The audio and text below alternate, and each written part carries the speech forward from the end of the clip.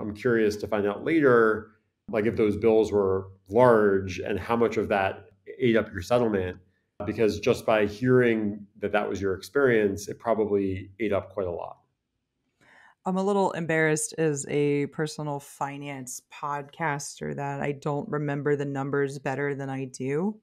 I know that I went and all the way through to deposition and gave a deposition. And so I remember that the share that the lawyer got went from 33 to 40% around that time. I don't know if it was demand letter time or if it was the deposition. Again, this is years ago now. So they got 40% and they split it, like my friend and the person he run in split it, I assume.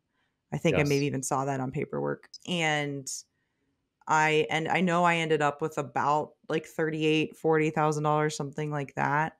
And the And do settlement you, was 125,000. So I guess we could do some math there and figure out what the medical costs were.